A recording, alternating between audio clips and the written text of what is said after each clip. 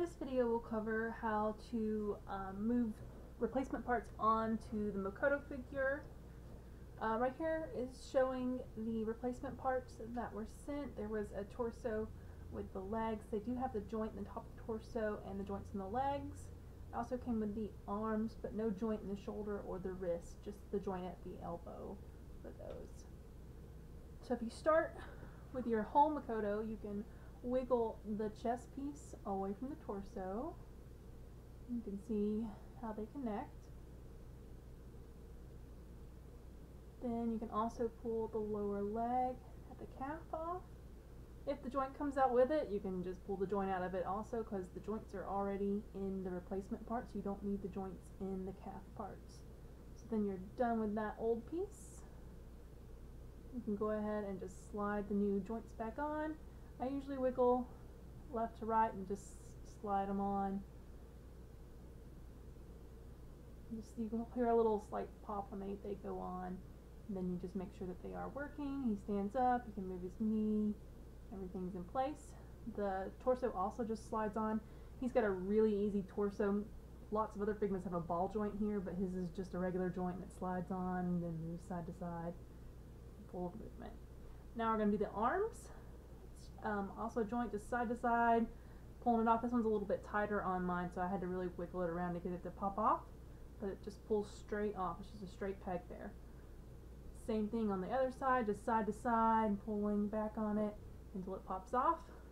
These are meant to come off because he also has the crossed arms that go on, so it shouldn't be an issue for these to come off. If they're too hard, you can put heat on them beforehand. Then we're going to put the other two arms. Make sure you got the left one, right one, and just slide those on, slide those on. Then you want to make sure you've still got the bend going on, so if it won't bend right away, don't force it. You can twist it and then see if it'll bend. So you might have to spin it around that joint. It only bends one direction, so you might have to spin it a little bit until it starts to bend on its own. Then you can check your movement up and down, all the way around. It's got good movement going on there. So now we just got to do the wrist joints. He doesn't have any wrist. In the other arms, the hand is attached to a little peg, and then there's another little peg inside the body. The longer end of the peg goes in the arm, the shorter end goes in the hand.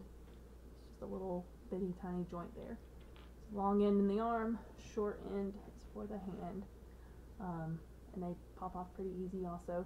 You also have replacement joints in both of the Makotos, so even if you lose one or two of those, you should have plenty of wrist joints with those. And the hands just slide on. You can use any of the hands that came with Makoto to just slide those on there.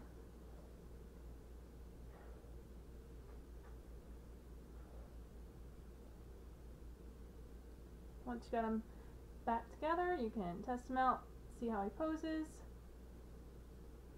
Makoto has a lot easier joints to work with than some of the older Figma, so there shouldn't be too many problems switching his parts out. If they're really, really tight, again, you can put them in some warm water before you start, and that will loosen his joints. It'll make the plastic contract so that it's easier to pull apart.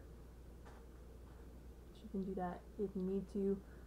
Tight joints are good, so you can also just replace the lower half with a different Figma's lower half. That's how I gave Haruka pants instead. So you can do a lot of different edits with Figma. That's what makes them pretty cool to work with. So if you have any questions about Figma joints, then let me know. But that's how we do the replacement parts for Makoto.